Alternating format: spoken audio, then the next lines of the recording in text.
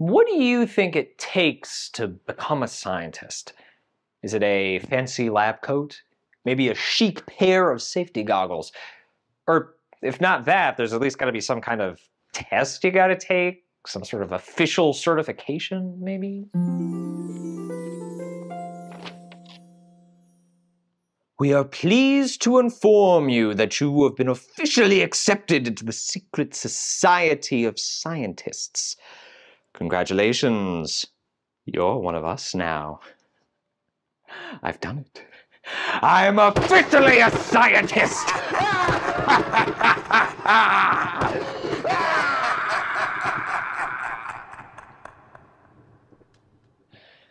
Turns out that's not what happens at all.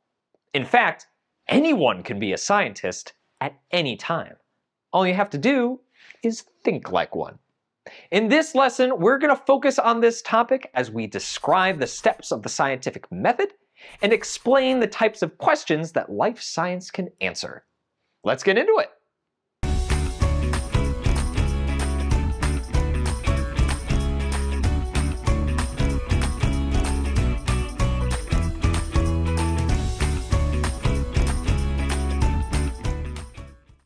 Scientists are naturally curious people who observe the world around them, ask questions, and investigate problems. Of course, there's no one-size-fits-all way to accomplish all of these things, but scientists do have a guide to help them that you've probably heard of before: the scientific method. The scientific method starts with an observation, which is the process of taking in information using the 5 senses: sight, hearing, touch, smell, and taste. You know, I made some important observations today. Imagine coming home to this scene, like I did. What would you observe here? Pause the video now to jot down your observations in your guided notes. So what did you come up with? You might have observed that this carpet's got some stains on it. Or maybe that the stains are shaped like little paw prints. What if I also told you that I have a cat named Lucy who was home at the time of the incident?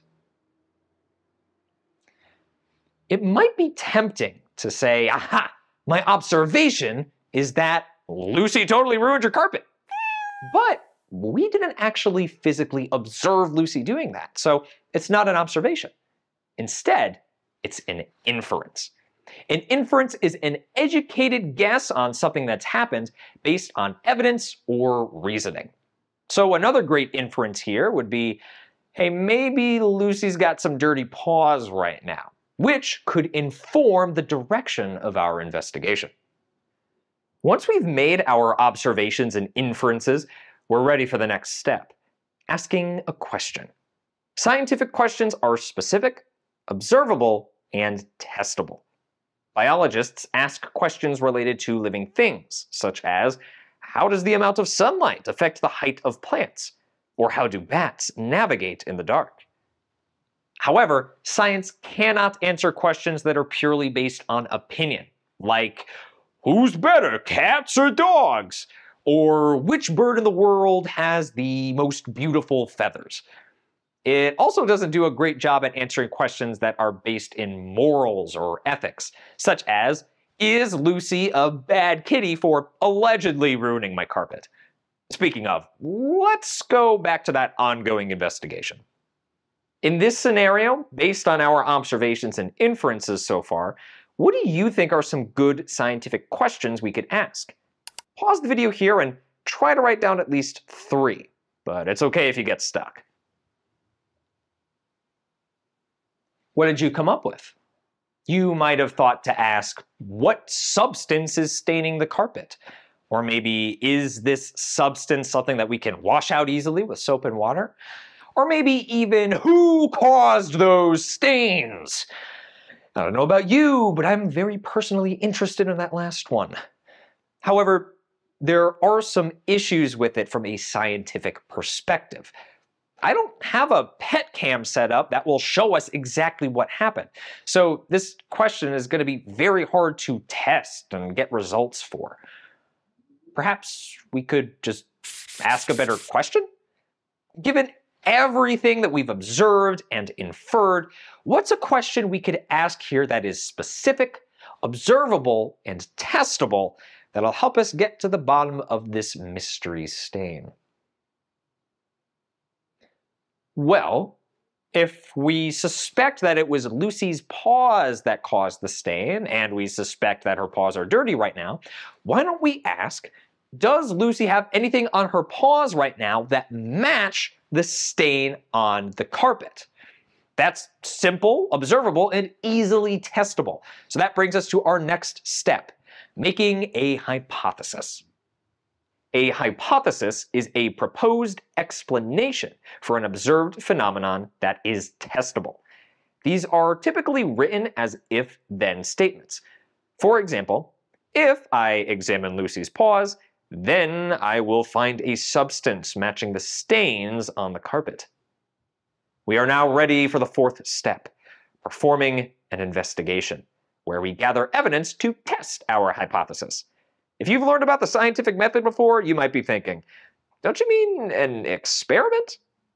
However, an experiment is only one type of scientific investigation.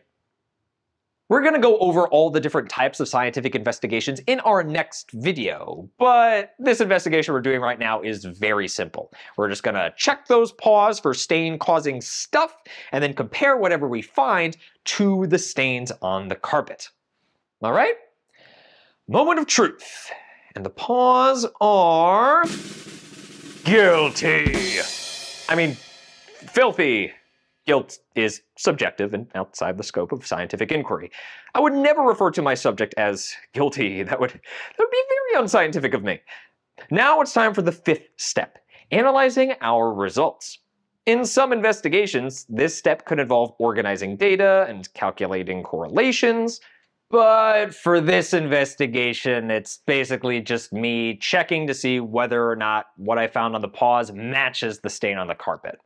I'm pretty confident, so I think we're ready to move on to our final step, the conclusion. Our conclusion is where we share our final results. When writing a conclusion, we either accept or reject our hypothesis, using evidence from our investigation to justify our results. In this case, I could say, my hypothesis was correct because the substance on Lucy's paws matches the substance staining the carpet. Now, does our investigation 100% prove without a doubt that Lucy was responsible for the stains on my carpet? No. I mean, I'm very, very confident, but for all we know, she could have been framed by a larger carpet staining conspiracy. But hey, if there is ever credible evidence that disproves my conclusion, then we just throw my conclusion out. Science is all about creating accurate explanations for things, and sometimes our explanations are... Sorry, one sec. What was that? Wait, you... Seriously? Okay, we'll talk about this in a minute. 1 minute. Okay, so I was just informed that my nephew was playing with stamps, stained my carpet, and then blamed my cat. There goes my conclusion. But hey, that shows you how important science is. We need to keep learning so that we can improve upon what we've already discovered. The more we learn, the more accurate our explanations can be. So remember, anyone can be a scientist, even you, just by thinking like one and following the steps of the scientific method, which are making an observation, asking a question, formulating a hypothesis, performing an investigation, analyzing results, and finally, forming a conclusion. Who knows what else we'll discover as we keep exploring life's mysteries? After all, that's what makes life science so exciting. In our next lesson, we're going to take a dive into the different types of scientific investigations that biologists perform to answer important questions. So until then, I'm Justin, and remember, life is full of wonders. So keep on learning and don't ever stop wondering. Hey, hey.